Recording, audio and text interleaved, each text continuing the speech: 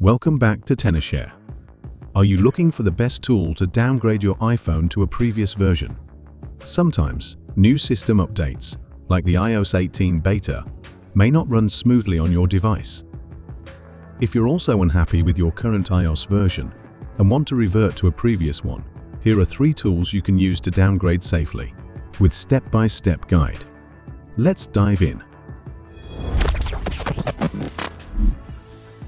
Downgrading requires many steps, so make sure to watch the entire video to avoid any mistakes. Here are the 3 best tools for downgrading your phone: iTunes for Windows, Finder for Mac, and ReiBoot for all devices. iTunes and Finder are official Apple software that you can use to manage music and find your device.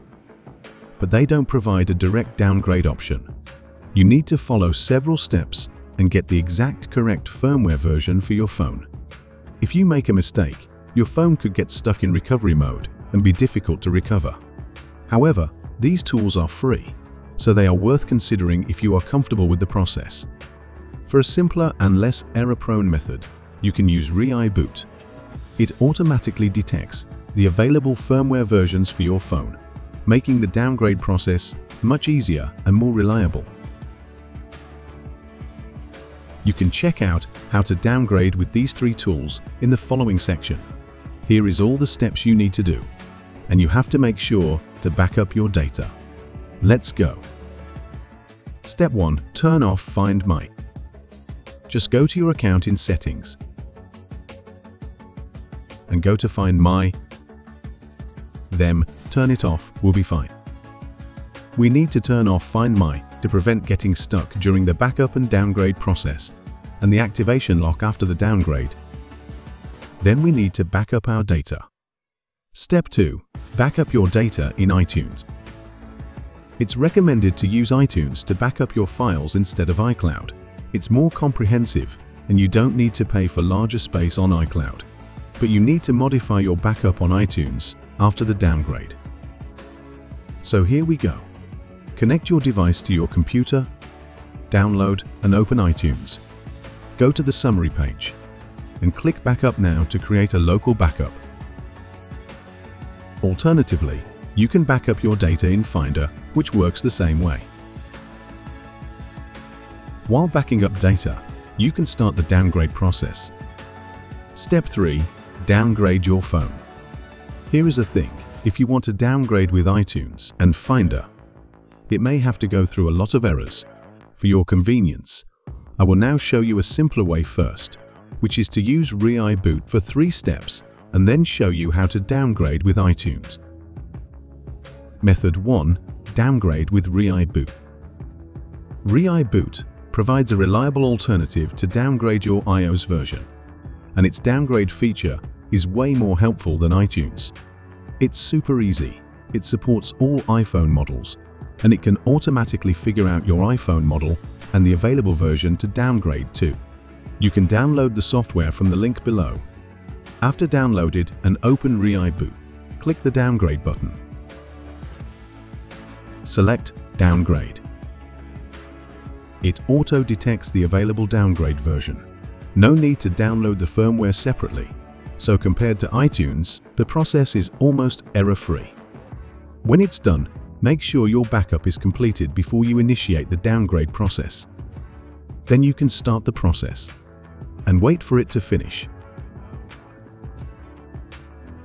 Now you got your phone back to iOS 17.5. By the way, you can also use ReiBoot to upgrade your phone. It has various versions for you to choose to update to, and it's more stable and quick. If you want to know how to downgrade with iTunes, let's move on. Method 2.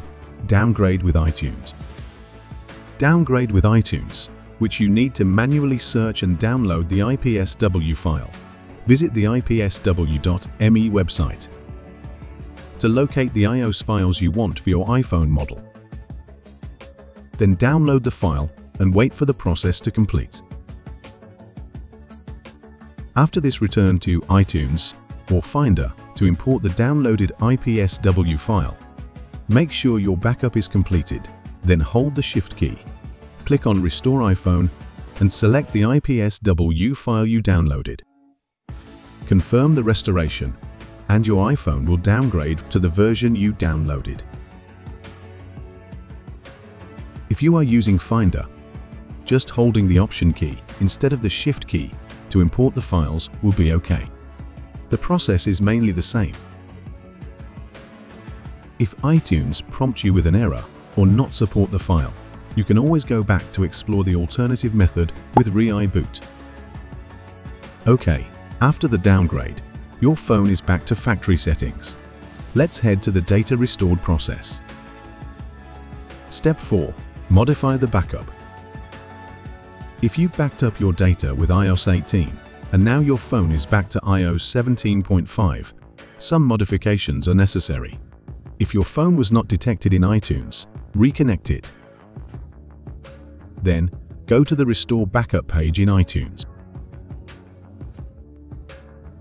Hold down the Win and R keys to open the Run dialog box.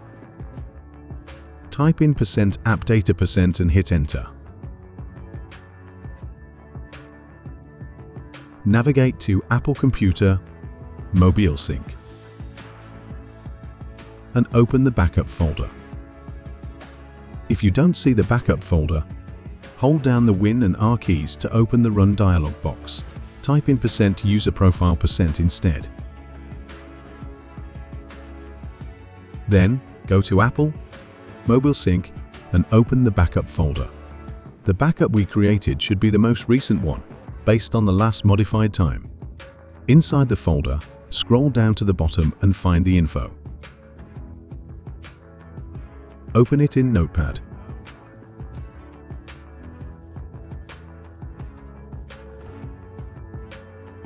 Press Ctrl and F to open the search bar and search for the word product. Not too far down, you'll see the product version. If you downgrade from iOS 18, it should say 18, and you can change it to iOS 17.5, or the version you downgraded to. Tap Ctrl and S to save the file. Now we can go back to iTunes and start the restore process. Click on Restore Backup and select the backup we just modified. iTunes will start the restore process and your iPhone will restart. For macOS users, hit Manage Backups. Right-click to locate the file place. Find the info and open it. Just like what we did with iTunes. Press Command+F. Search for the word product and modify it to the version you downgraded. Remember to save the file. This will make our backup match with the previous iOS. Once the restore is complete, you can set up your phone again. This time, all your apps, photos, and other data will be restored. And your phone will be downgraded to the version you like. And that's it. If you have any question, please leave a comment below. If these help, like and subscribe for more insightful tips, or check out our other videos. See you next time.